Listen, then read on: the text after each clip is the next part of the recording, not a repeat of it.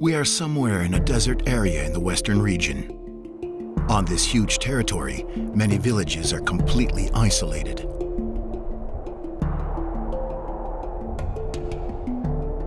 As in a big part of sub-Saharan Africa, the majority of the population survives thanks to small livestock and subsistence farming.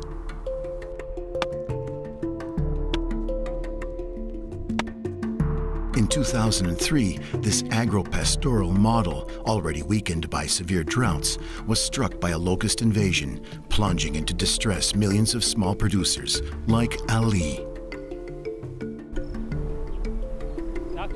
When the invasion occurred, it was terrible. We only ate twice, even once a day. And to dress the children, we had to buy used clothes.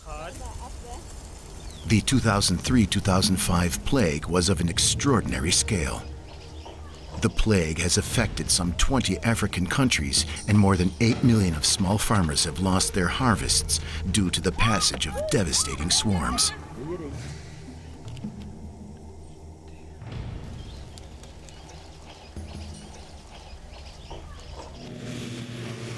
In order to stop the invasion, an important response system was put in place by the affected countries with the help of the international community, and $570 million was needed to control it.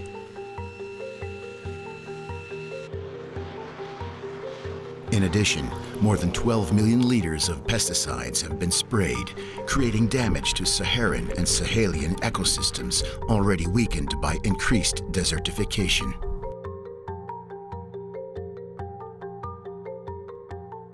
With a benefit of 35 years of experience on locust management, it is clear to me that the only way to best manage is the preventive control strategy, because it will avoid the multiplication of swarms, the multiplication of locust crises, and it will protect humans, it will protect their achievements, it will protect their health, it will protect their environment. In view of the serious social, economic, and ecological impact of locust crisis, the concerned countries have decided to set up an important preventive mechanism in West and Northwest Africa under the aegis of the FAO. To this purpose, and similarly to FAO commissions in the Central and Eastern regions, the Commission for Controlling the Desert Locust in the Western Region, CLCPRO, was created.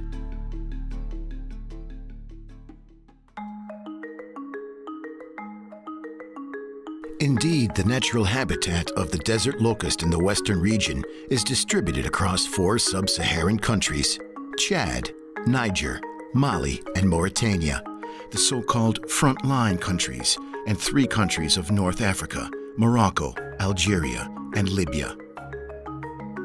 However, being a transboundary pest, the desert locust can invade the 3 neighboring countries called invasion countries, namely Burkina Faso, Senegal, and Tunisia. Hence, the interest for these 10 countries to collaborate to ensure an effective preventive control with the coordination and support of CLCPRO. The specificity of these locusts is that they thrive in the desert. Thus, the objective of preventive management is to go to these areas and assess the level of populations to act very quickly before these locusts develop and form huge swarms with all the damage they cause during plagues. Implementing a preventive control strategy is not easy. This requires a lot of resources, knowledge, and coordination. Teams have to carry out surveys to locate locust populations and intervene with treatments if they have reached a critical level.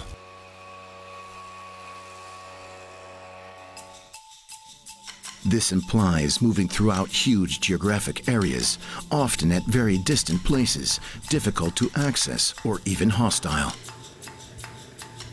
Yet, each locust infestation that is not brought under control in a timely manner becomes a possible threat in the future, and it is therefore crucial that prevention action be part of a continuing and sustainable process. The general trend from past experience shows that the absence of locusts is often thought of as an absence of problem. And if the problem does not exist, why do we put means in place? That's the fundamental question. The desert locust is always present, but is much less visible during remission periods, which are followed by periods of activity. Therefore, CLCPRO first played a key role with the political leaders of the 4 frontline countries, raising their awareness on the need to ensure institutional and financial autonomy of the National Locust Control Units, or NLCU. The frontline countries are the poorest ones among the Commission's member countries, which have to face a number of challenges. If the NLCU are not administratively and financially autonomous, their resources during remission periods can be dedicated to cope with other problems.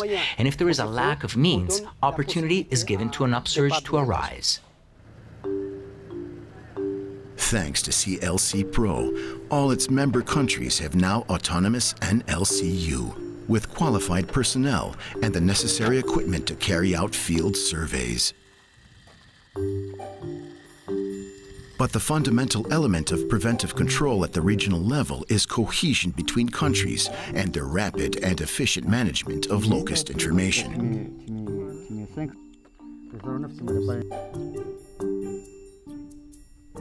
This is possible in particular thanks to the use of eLocust 3, a tool for collecting and transmitting field data in real time.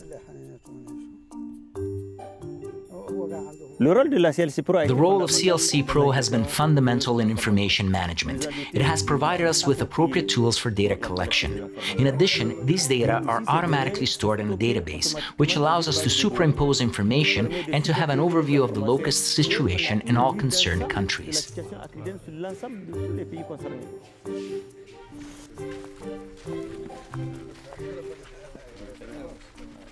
Collaboration between countries is also reflected in the CLCPRO's Trust Fund and the emergency fund known as the Locust Risk Management Fund. Thanks to these two funds, funded by contributions from its member countries, the Commission can in turn provide financial or institutional support. If necessary, it allows in particular purchase of equipment or pesticides, to provide technical assistance, to fund research or to organize training courses.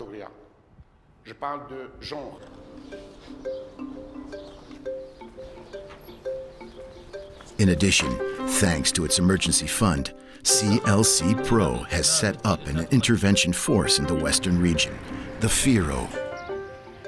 There are now 2 operational bases, one in Mauritania and one in Chad. It is a regional cooperation tool, which essentially consists of equipment for survey and control operations, including 4x4 vehicles, as well as material for survey, control, communication, and camping. This equipment is available for the 4 frontline countries to deal with locust outbreaks that exceed national resources. However, despite all efforts made in terms of prevention, zero risk does not exist.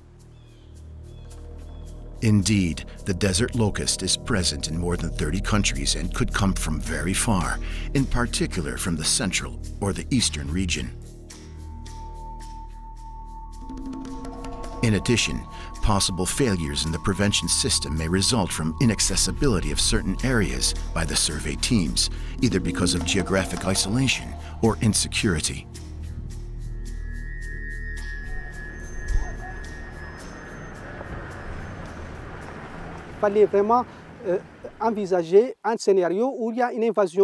We really had to consider a scenario where there is a plague developing in an uncontrolled area. We have thus implemented a locust risk management plan, which allows each country to have the mechanisms to deal with a possible invasion.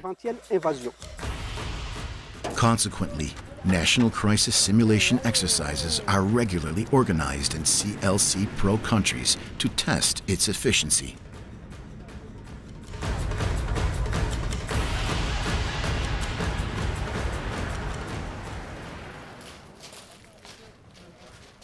The last simulation exercise took place in Niger in February 2018. During this exercise, observers from the 9 other CLCPRO countries were present to check the effectiveness of the intervention system and thus allow feedback to the benefit of all. Particular attention is paid to the interaction between the various players, to the availability and correct use of equipment, and to information sharing between the various operational units. Among activities reviewed during the simulation, there is the human health and environmental monitoring. In fact, CLCPRO has introduced environmental specifications imposing to minimize the impact of pesticides on human health and the environment.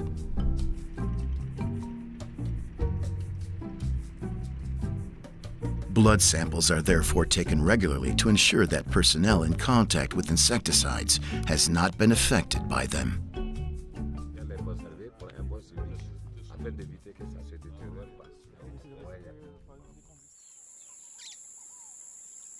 This permanent concern for human health goes hand in hand with particular attention to the environment.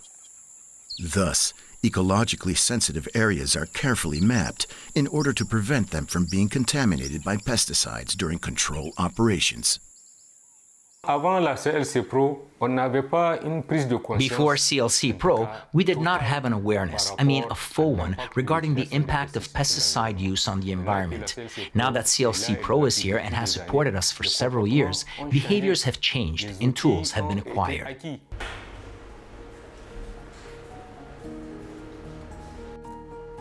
In this perspective, CLCPRO is investing in applied research to develop and test products as alternatives to conventional pesticides, such as biopesticides.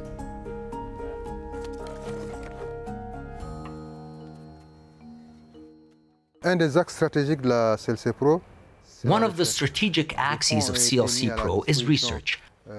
Funding is now available for research in order to use new technologies. Among these technologies of the future, we naturally include drones. CLCPRO and its partners, in particular the Desert Locust Information Service of FAO and the Commission in the Central Region, are investing in this area. It will allow carrying out surveys or even control operations in areas where the teams cannot usually go because of difficult access or insecurity.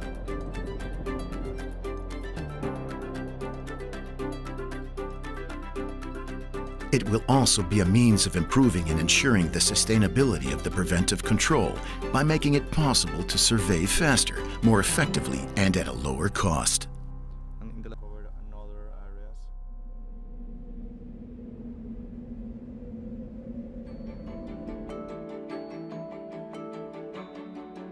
Let us bet that the drones which will fly over the Western region will be able to testify that, for the local populations, the invasions of locusts are only a distant memory. Indeed, one of the most striking successes of CLCPRO since its creation has been to stop 8 locust outbreaks, preventing them to develop to plague like that of 2003-2005. The most important success, in my opinion, is that the countries work in close collaboration and in the most harmonious way possible, even in the absence of pests. And countries are extremely engaged in this cooperation for an important objective, which is the preventive control strategy. Preventive control targeted to small farmers and pastoralists in the Western region, who are among the most vulnerable in the world and for whom a locust plague constitutes a real scourge.